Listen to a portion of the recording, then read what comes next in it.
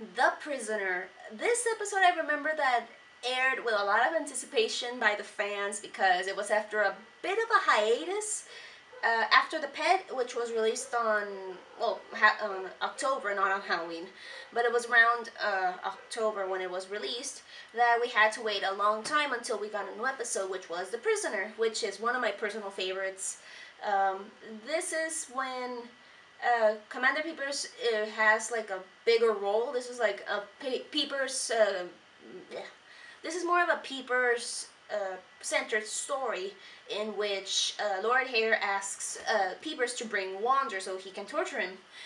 And of course, he thinks, oh, this is gonna be easy because he's just a wandering weirdo. And Hater warns Peepers to not underestimate Wander because he's cunning, he's a genius, and whatever.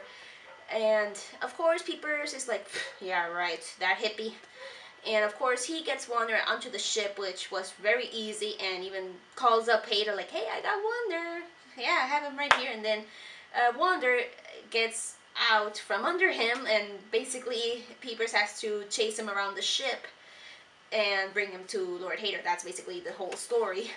And the shenanigans that they get into, and even the chase scene between Wander and Peepers, it goes from typical thing like going from one door to another, from one room to somewhere else, and this very trippy chase scene that could rival a bit the chase scene between the cobbler and the thief in The Thief and the Cobbler.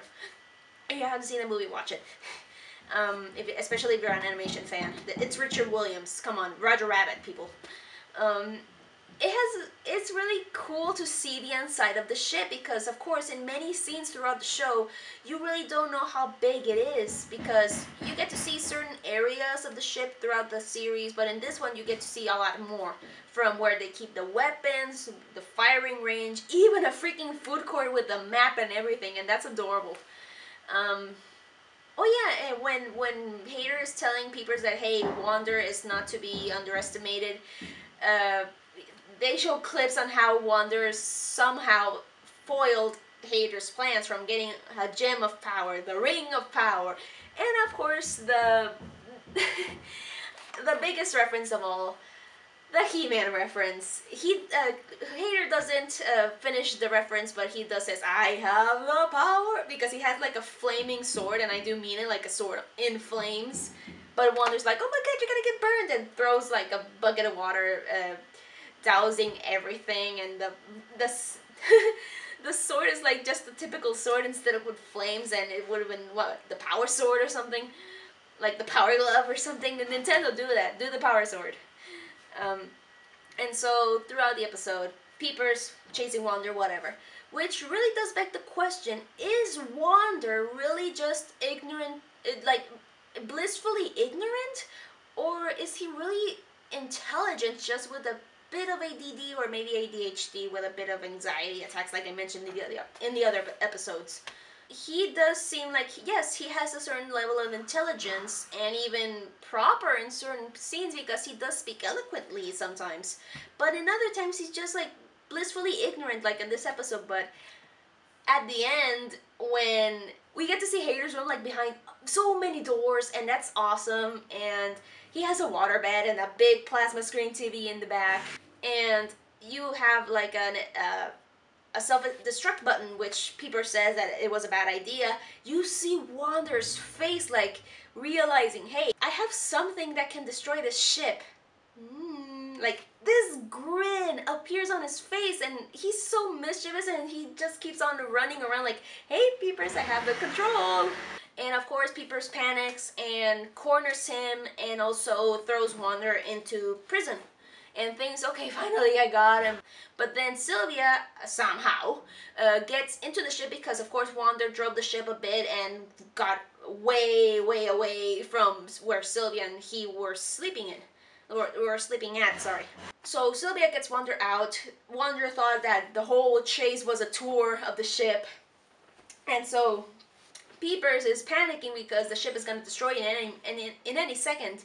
And, of course, Hater confronts him and Peepers is like panicking, like completely like, oh, I got him, I did, but you know how Mondays are, I didn't get any sleep, like trying to bring up excuses.